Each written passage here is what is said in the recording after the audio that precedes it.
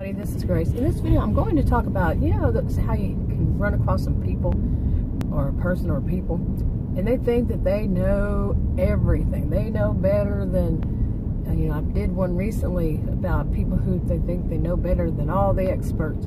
This is on a different twist, okay? This is a different twist. And I'm going to use the example I think many of us can relate to. And that is remember the Peanuts, Charlie Brown, and the Charlie Brown and the Lucy scenes. Okay, some of them. And I'm going to use that as an example, but then I'm going to go on with it. But I remember, I think that it was when I was a child that I started putting the pieces together on this, like a young child, about how narcissistic Lucy is and abusive. Well, I think many people realize that. I don't know. I can't speak for many people. But, she would do things that could totally contradict herself, what she wants to put out there. Like, she has that psychiatric booth, psychiatric help, 5 cents, a little stand. And she thinks she's just so wise, and she just knows how to give that. And she jingles that can, and listen to the money, listen to that 5 cents. Such a wonderful, wonderful sound to her. Okay, what does this sound like to you? To me, it sounds like histrionic behavior, not histrionic, but narcissistic. You could add in some histrionic behavior there too. I think that histrionics need to have a lot more attention paid to them.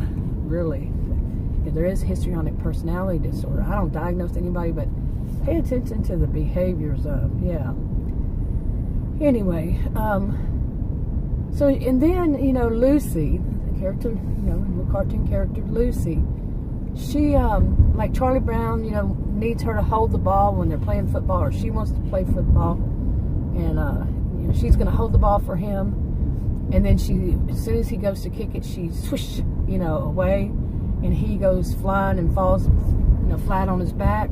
She hurts him. Okay, that's the thing. And then she's putting out that she has this psychiatric booth.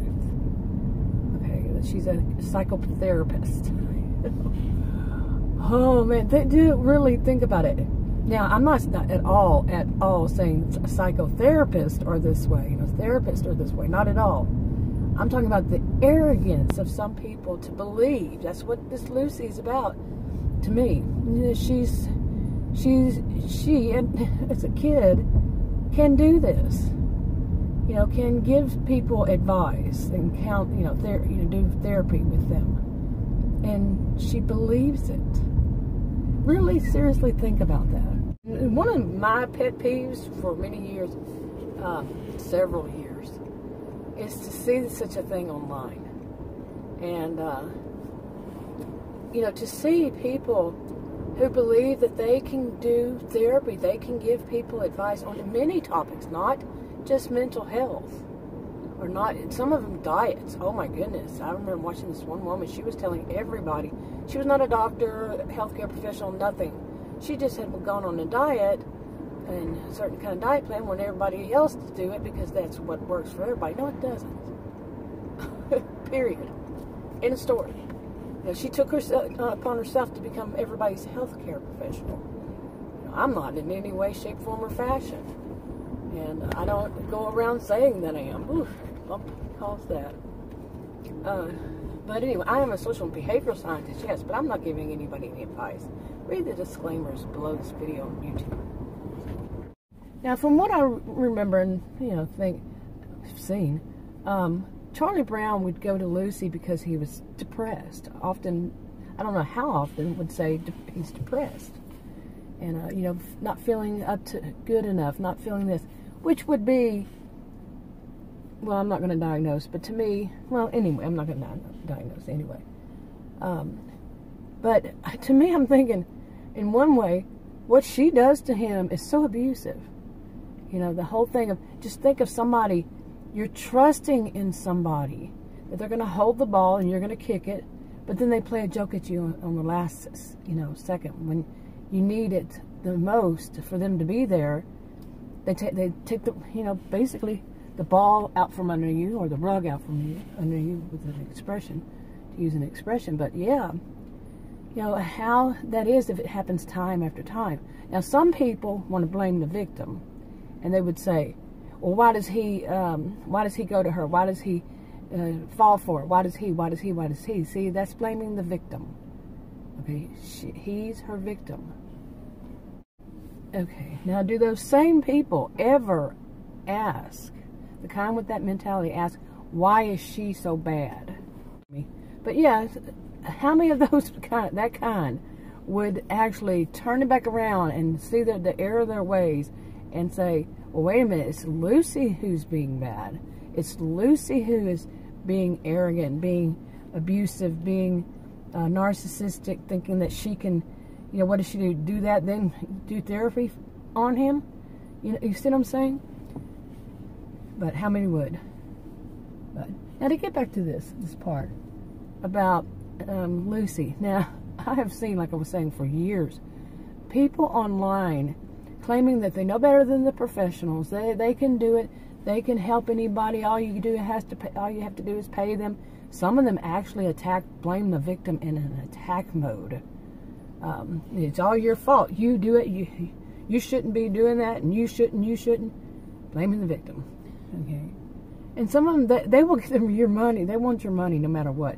And they claim that they know better, like I said, than the professionals. They can do, they think they can do psychotherapy or any kind of therapy, any kind of counseling. You know, I don't give advice to anybody, really. But some of them, they put themselves out there as putting quotation marks around as life coaches. Now, I'm not saying all of them are bad, all of them are arrogant. I'm not saying that. I said some. Listen to the words. And then there's some people who, they don't want money in that respect. They think that if they say things like as though they are voices of authority on it, when they're not, when they're absolutely not. But if they, you know, copycat somebody who is a voice of authority on it, and they just take their words and they, you know, copycat, and they use them as their own. They don't give the other person credit. They just keep it, you know, say that they know, therefore.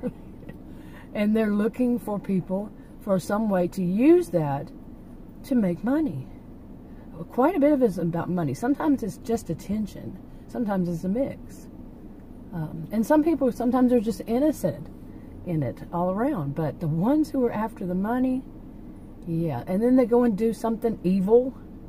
And then they can go back and forth. I mean, just repeated nonstop back and forth, doing, you know, acting as though, oh, you know, even saying things like, that person's a narcissist. And then they turn around and do something extremely narcissistic.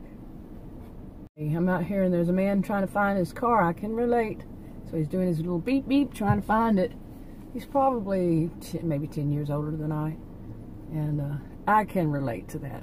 I've lost, you know, I can remember going inside and out, you know, in and out of so many different places that at some point I went, wait a minute, you know, this place, where did I park my car? Of my SUV. I can relate. And then those beeps are good. Yeah, when you have it on your key. But anyway, I think I'll wrap this one up. I need to go in that store. Man, it's busy. It's Sunday. It's a Sunday, so Sunday morning. I just didn't expect to be this busy. And I need to go in the grocery store. But I'm going to do more videos about things. And I'm going to try, I wrote a few down, you know, things like we've heard, you know, expressions we've heard since we were young. And, you know, like books or comic strips or whatever. I'll talk to you.